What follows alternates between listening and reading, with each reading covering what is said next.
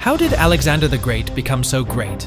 He was born to the king of Macedonia and learned a lot from Aristotle, so he was bound for greatness. He started his journey to power with big dreams and a plan to create an empire like no other.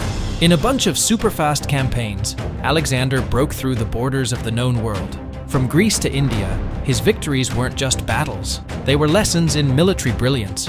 He changed how wars were fought, leading his unbeatable forces to win after win. Alexander wasn't just a conqueror, he was a unifier. His empire mixed different cultures and ideas, setting up the basics for a Hellenistic world. His legacy wasn't just a huge empire covering lots of land, but a cultural shift that changed the ancient world. Even though he died at 32, Alexander's legend never faded. His story, from a young Macedonian prince to the ruler of an ancient superpower, transformed the world.